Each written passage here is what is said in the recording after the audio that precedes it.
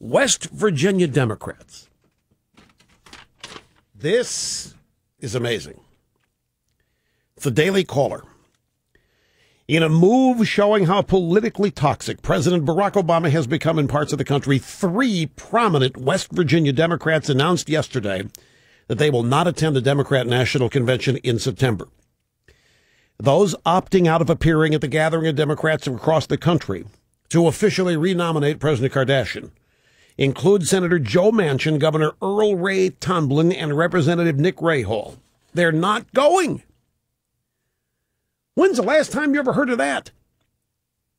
A Democrat governor who values the energy productivity that comes from his state knows that Obama wants to shut it down. Not going to the Democrat National Convention. Folks, they are in panic. Mike, grab soundbite 19. Let's start in order here. Let's get to this because I've been alluding to this the whole program. I really believe that at the Obama campaign inside the White House, they are in a full-fledged panic. And I think they have polling data that's even worse for their guys than what public polling data is available to us. And I think all the policy changes and all the public pronouncements coming from Obama are indicative of it. Last night on Cavuto, well, yesterday afternoon, it was his afternoon show, 4 o'clock on Fox, he talked to Pat Caddell, a Democrat pollster, and they're talking about Obama and the presidential race. And listen to what Caddell said. They look like they're in some strategic chaos. And you see this last week. You give a major speech on Thursday, 55 minutes on the economy, which was reminiscent to me. If we had a campaign theme in 1980 of 2 futures, this was 2 paths. And it didn't go over well with even liberal supporters. We saw it in gay marriage where 2/3 of the people said he did it for political reasons. We've seen the same thing in bin Laden. This Hispanic thing smacks of a strategy of we can't win the middle. We have to get our base out. And if you're in June and your strategy is we must get our base out, you got problems. And Pat Caddell knows. Jimmy Carter lost in a landslide in 1980. And he ran it. Well, Caddell ran it. It was Beckel ran Mondo. That's right. But Caddell knows. And they are abandoning the independents. Now, the independents, by the way, on this immigration thing, I should tell you, you're not going to want to hear it, but there is polling data out. People by 2-1 approve of Obama's immigration statement. By 2-1, people like Obama, the Constitution. They like it. And I think even among independents, it's 2-1. But aside from that, Obama and his campaign, well, it's like we had the story earlier. White, straight, old guys. That's who Romney's going for. Obama is going for all of the extremes and trying to put together a coalition of extreme minority groups in this country, and that's his path to victory. They've lost the mainstream. That's what Caddell's point is. And when you have to start going after your base in June, when you don't own your base and you're the president, you're an incumbent president, and your base is abandoning you, or your base is getting chilly and they're not excited, you've got problems. And that's what Caddell was saying. Cavuto said, well, they might look at it and say this is just a snapshot, that we're going through a down funk right now.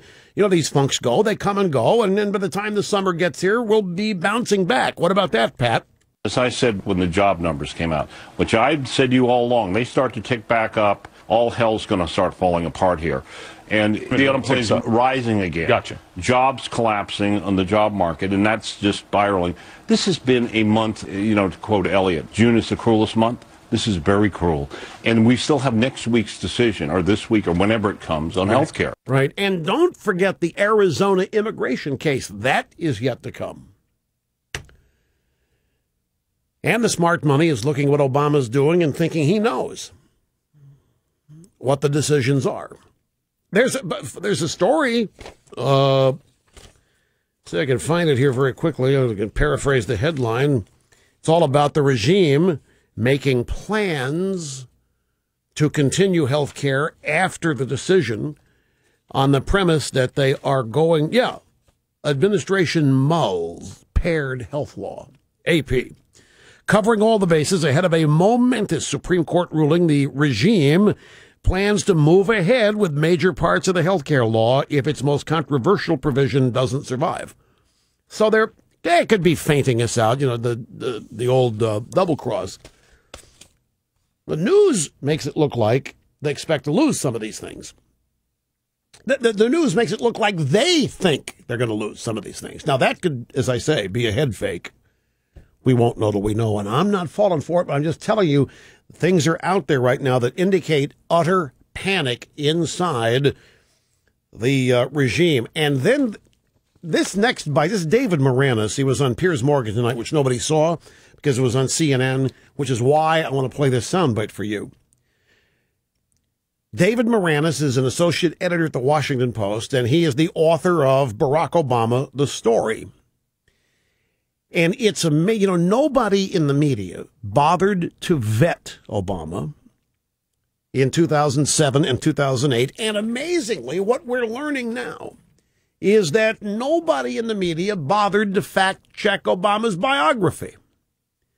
They just accepted it. Now, a friendly biographer, Moranis, admits that Obama's autobiography is full of, it doesn't all add up. Well, we'll see. Here's Piers Morgan says it's a fascinating book to read next to the Dreams book because there are at least, I think someone counted, 38 significant parts of Barack Obama's version of events that you take issue with. 38? My gentle sir. The Republicans have jumped all over this, as you'd expect, saying, this is evidence that Obama's a fantasist, a liar, made up half of his story. What is the reality about your findings in totality, sir, in terms of the veracity, the honesty of Barack Obama's story?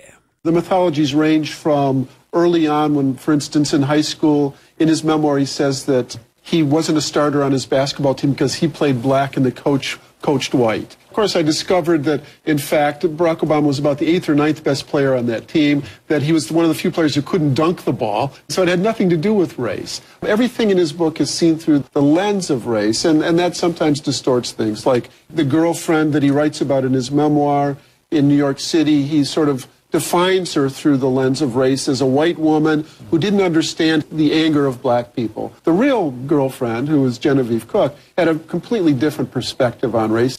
Moranis says he's lying in his autobiography. This is what Moranis is saying. And this basketball stuff, that's been out there for a while. Obama is saying that he had trouble on a team because he played black basketball and the coach coached white basketball. Now, I don't know the difference. Your humble host, I don't know the difference in black basketball and white basketball. But Obama did say that he played black and the coach coached white. The official program observer, Mr. Bo Snerdley, with a question. What's the question? That's what Moranis said, that Barack Obama couldn't dunk the ball. Can't jump. You have to jump. That's correct. You have to jump to be able to dunk, and he couldn't dunk, so one would conclude he couldn't jump.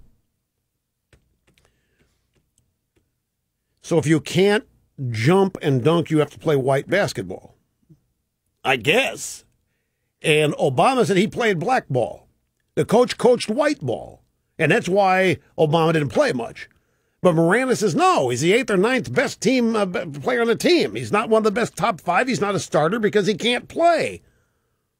This is a friendly biographer telling us that Obama lied about something as insignificant as basketball in high school. And then he makes up this composite girlfriend and talks about how he had trouble with her because she didn't understand the anger of black people, and the girl in question, in reality, had no such problems with race. He made it up. I don't know who was on the basketball team. I don't know the makeup. I don't know how many Hawaiians. I don't know how many Samoans. I don't know how many people from Kenya. I don't know how many from what's south of Hawaii. No, not Indonesia. But there's a resort down there that's 5 hours south of Hawaii. Doesn't matter. I don't know the makeup of the team, Snerdley. I don't even know what white ball versus black ball is. Obama said he played black ball, the coach coached white ball, and as such, the coach was a racist, the team was racist, strategy of the game was racist, and Obama rode the bench.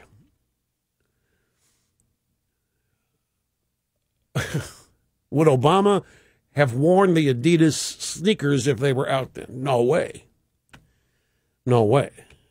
I don't. Adidas canceled the slave sneakers, the shackle sneakers. It's on the tip of my tongue. I can't think of this. It's not Bali. Anyway, I don't know the makeup of the team. I don't know. All I know is that Obama played black ball, which somebody tell me what that is. There must be such a thing. Okay, Snerdley says there's no such thing as black basketball. What would you know? You don't play. We've got to take a break. Sit tight. Much more straight ahead here on the EIB Network. Don't go away.